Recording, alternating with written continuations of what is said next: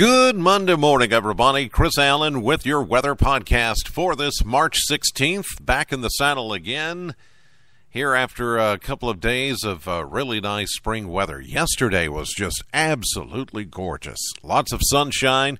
Temperatures finally cracking the 70-degree mark. I think we're on our way, although once you hear some of the temperatures coming up in the 7-day forecast, it's not going to get cold, but it will be getting cooler a few times. You know, we still have a couple of those little winters to go through. You know, there's blackberry, there's linen breeches winter. You know, those. I'm not sure which one we're at or will be going through here in the next couple of days. I used to keep up with that stuff, but I mean, I get asked every once in a while. I'm not really sure, because once I post something or say something, hey, we're going through blackberry winter, then somebody will dispute that, of course. No one can agree on anything anymore. And somebody will start an argument. No, we're not in blackberry winter. We're in linen breeches winter, or we're in some other stupid winter. But anyway, aside from that, very spring-like temperatures going on right now for at least another day or so, and then we'll see some cool downs coming over the course of the next 7 days, and a little bit of a rain chance in there as well. Yesterday's high, 71 degrees at the airport in Bowling Green. 60 is the average. That's an 11-degree difference, and it sure felt good. 41 was our low temperature, 37 the average. That's a 4-degree difference. A year ago, we had a high of 68 and a low of 35 back in 2014. No rainfall past 24 hours. We're holding at 5.76 inches for the month of March. That puts us ahead by almost 3 3/4 inches. That's all that heavy rain and snow we've had so far. Well, for today, mostly sunny, high pressure in control, some mid to high level clouds is kind of streaming through the area, but a very almost summer-like day with a high of 78 this afternoon. Southwest wind at 9. That'll feel nice. Get out and enjoy that. Tonight, mainly clear, mild, overnight lows around 53. For Tuesday, the first of those little disturbances starts to work in here. We'll see a few more clouds on Tuesday, but it should be mainly rain-free. There may be a few sprinkles or light rain showers out east of us, but we're going to keep the Bowling Green area mainly dry for Tuesday with a slightly cooler 67 for St. Patty's Day, which is tomorrow. That's no blarney. I'm not Irish. Well, I think I have a little bit of Irish blood in me. I'm not sure. My grandpa McMurtry. Yeah, so there you go.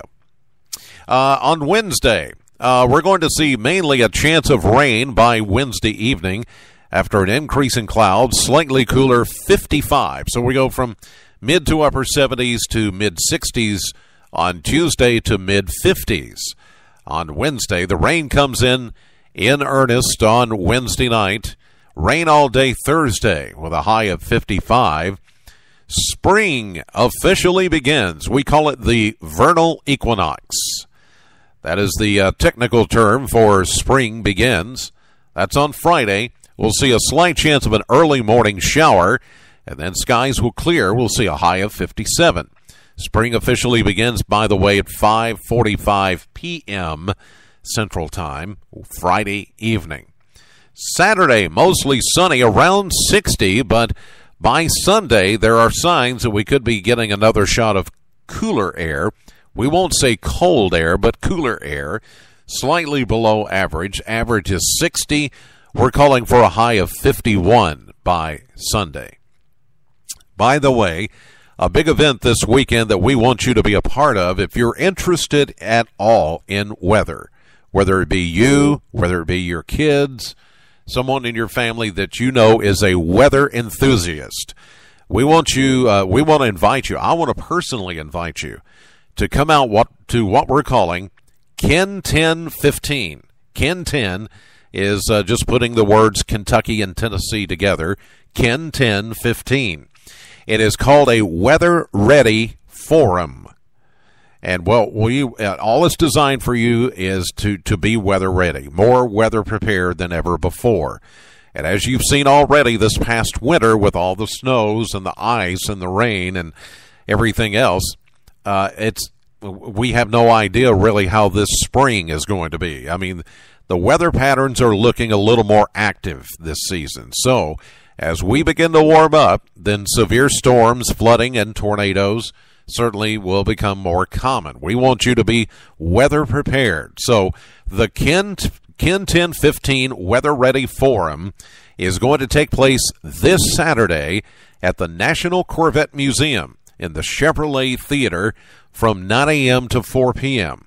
Now, there is a small admission charge. It's a registration fee, and that's to cover the cost of doing this at the wonderful National Corvette Museum. If you've never been out there, here's your opportunity to come out, learn a little bit about weather throughout the day.